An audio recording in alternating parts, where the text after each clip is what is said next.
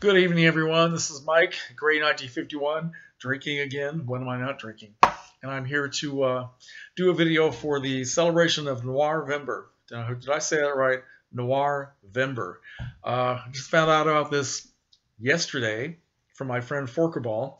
There's a Facebook page that is called Noirvember, and everybody is supposed to, well, I guess their suggestion is that everybody is supposed to watch Film Noir every day in November. Well, so Forkerball suggested that we just do one a week so we won't wear ourselves out. That's a good idea. So this is my first one, and I decided to pick one that I've watched many times. I watched it again tonight, and it's in this wonderful Volume 4 of the Warner Home Video Film Noir Classic Collection.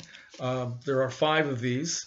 And if you don't have them, why don't you have them? You really should. What's wrong with you? So why don't we just pause the video right now, put the video on pause, go to moviesunlimited.com, or if you insist, go to Amazon, go somewhere and buy all of these. And I will sit here and wait for you. I'll drink while you're doing it. Okay, you're finished? Okay, good. We're back. All right. So the film I chose out of the set is on this little double feature here. It's called Tension. Tension. The other film is called Where Danger Lives. That's a good one too. Tension is an MGM film released in 1950. Very good movie. It's been one of my favorites for a long time, before I even knew what film noir was. And it's in gorgeous black and white cinematography. It has music by Audrey Totter, and I'm mentioning that because I found out from the commentary that it was the first film score that Audrey Totter ever did. So that's kind of cool to know. Film stars Richard Basehart, Audrey Totter, Cyd Charisse, Barry Sullivan, and William Conrad. Now, the film opens up with Barry Sullivan, who plays a police detective, and he's standing there in the character that he's playing, and he starts to talk about people who commit crimes, and they try to hide what they're doing until they reach the breaking point, and they're so filled with tension that they finally break, right? And he's holding this rubber band in his hands, and he's stretching it, and the camera slowly pans down to the rubber band, just stretching to the breaking point, and then finally it snaps, and the word tension comes flying at you right in your face, and that's when the credits start rolling. I always thought that was a great beginning. Okay, so tension. It's filled with tension. I'm tense right now just talking about it. Anyway, did I say it was released in 1950? I don't know if I did or not, but yeah, it came out in 1950. And Richard Basehart plays a guy named Warren Quimby, who is a night manager of a drugstore. And he's married to a woman named Claire, played by Audrey Totter, who is the classic femme fatale. They've been married for a few years, and their marriage is going bad. She's not happy. She's totally dissatisfied with him, her life, everything. She wants money. She wants men. In fact, she wants every man that walks past her. She's the kind of woman who will come into her husband's place and sit at the counter and drink coffee and have a piece of pie and let men pick her up while her husband's working back there in the pharmacy, right? She's not even trying to hide the fact that she's a total slut. And he just worships her. He would do anything for this woman, which is why he's working at night, 12 hours every night, so that he can keep saving money. He wants to buy a house for them so that they can go live in the suburbs and start a family, which is the last thing in the world that she wants. So this goes on, and she finally finds the right guy with the right amount of money, and she packs her clothes and leaves. Of course, Warren begs her, "Don't go, I love you." And she said, "No, it's over. You used to be a lot of laughs when you were a soldier, but now that you've taken your uniform off, you're no longer funny." So she walks out and goes to live with this rich guy, this rich, tough guy, played by Loyd Gough. His name is Dager, at the beach. So Warren goes to the beach house to try to talk her into coming back. And of course she says no. And the boyfriend, Dager, beats him up in front of his wife. Beats him up, humiliates him, which only adds to his tension. And in the process of the fight, Quimby's glasses are broken, right? So he has to go to the eye doctor to get his glasses fixed. And while he's there, the doctor suggests that he take a look at some of the new contact lenses. He said it'll completely change your look, right? And at first Quimby says, "Nah, I'm not interested." Then after a while, he starts to think about what he can do to find a way to kill the boyfriend, because he is so angry. He is so humiliated and hurt and angry. He wants his wife back. He wants to get back at this guy who embarrassed him in front of his wife. And he decides that he wants to create a whole new identity for himself, starting with getting rid of the glasses. So he does that, gives himself a new name, calls himself Paul Southern.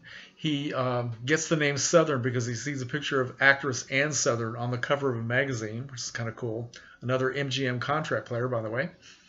And he gives it a whole new look. Starts to look different in his face. It's not just that he no longer has the glasses, but he just really starts to look dapper. You know, puts a fedora on his head, and even goes out and finds another apartment. He's posing as a traveling salesman. What he's trying to do is to establish a new address, a new identity, and have people see him in that persona so that he can establish an alibi where it will be Paul Southern who commits the murder, and then Paul Southern will disappear. So every night he goes back to his job as Warren Quimby in the drugstore, right?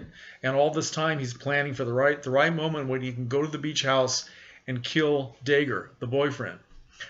And when he moves into the apartment complex, he meets a young woman named Mary Chandler, played by Cyd Charisse, another MGM contract player.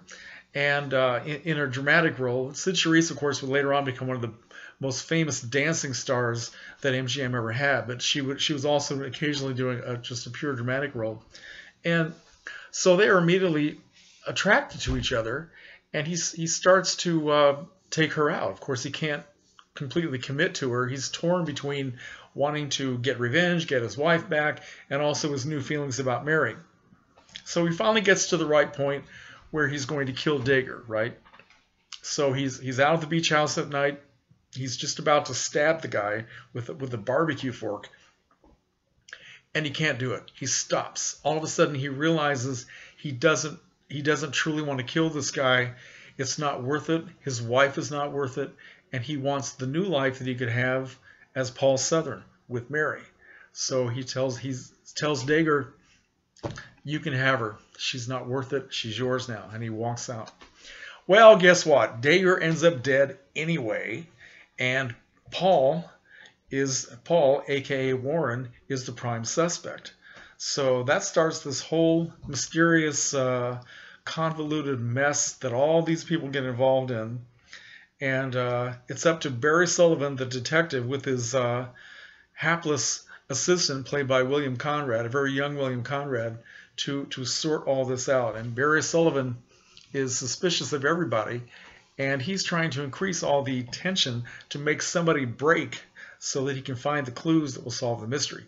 And he's very manipulative with everybody, and plays each one of the characters against each other. It's very, very cool.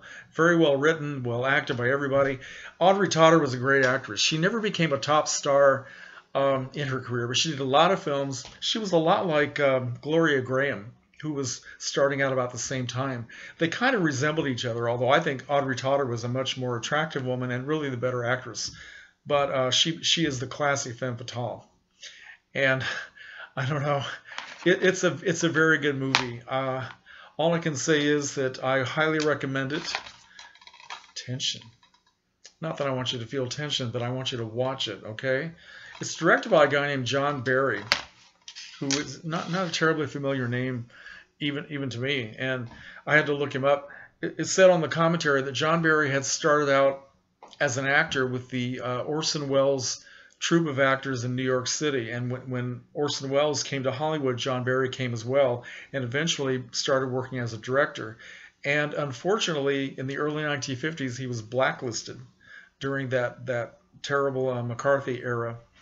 He was named as a communist. I don't know if he really was or not, but he was named as a communist by another director named Edward Dmytryk. And Dmytryk's career, because he named a name, his career went on. John Barry was blacklisted, and eventually, about the year after, he went to France and he started working there, and eventually came back to the United States and worked and made several films, did some television as well. But It's a good movie. So that is my first film noir, maybe one that a lot of you have not heard of. Tension. Okay, 1950. So let me know if you've seen it. I would like to find out. Okay, good night.